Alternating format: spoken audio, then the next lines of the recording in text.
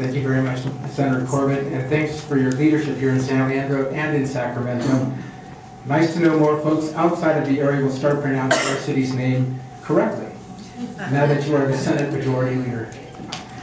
4 years ago at this time, we asked for your help with finance.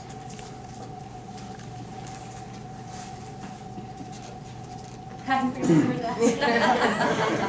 Yes, I remember. That's not an option today.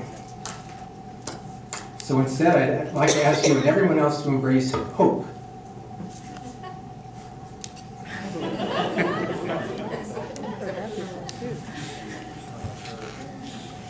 Did you know you can Google over 280 acronyms for hope? Health opportunities for people everywhere.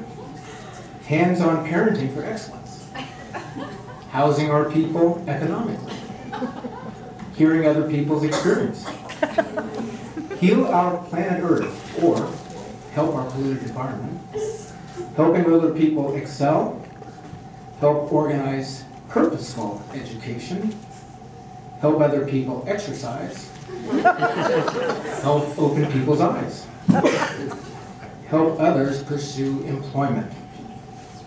Or honesty, openness, patience, and effort.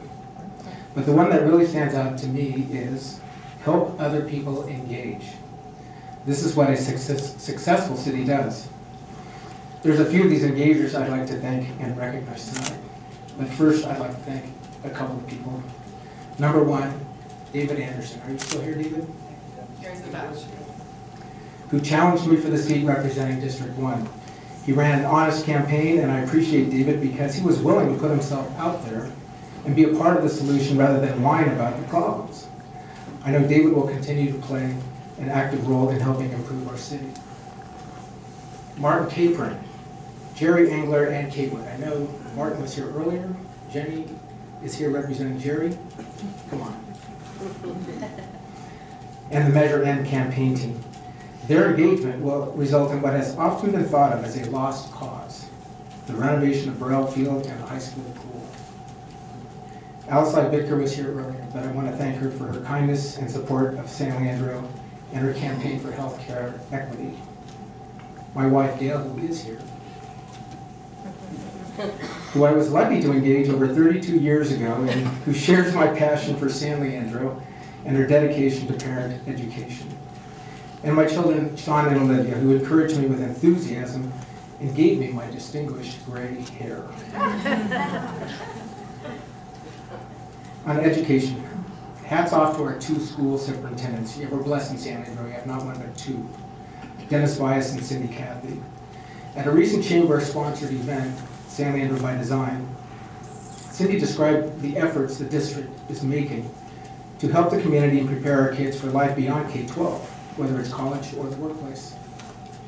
She described how you can engage. 1, be a caring adult. 2, mentor or tutor a student. 3, offer internships or provide job shadowing.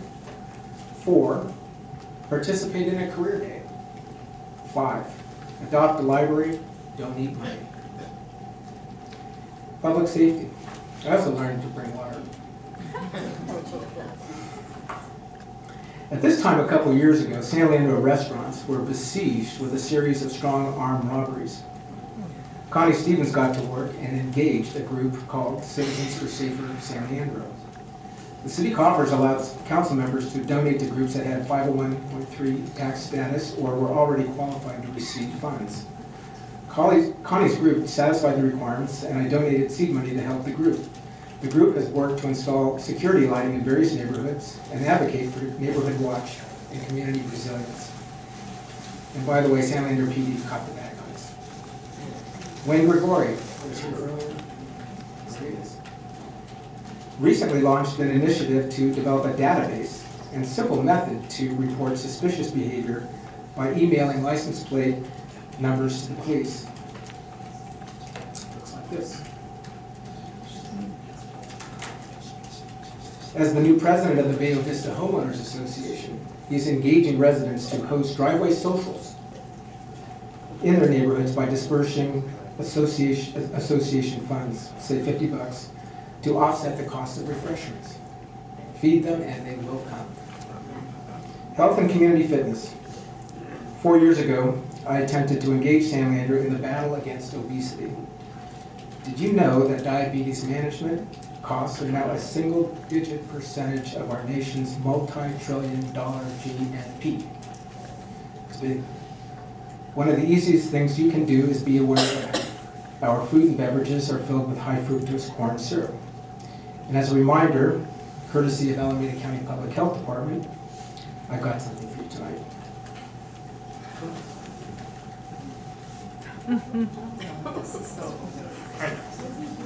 Pass these out.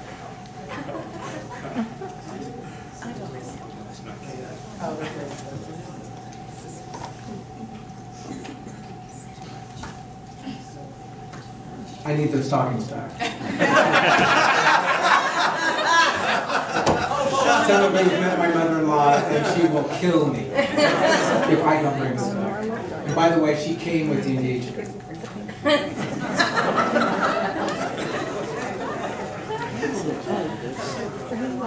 Safe routes to schools.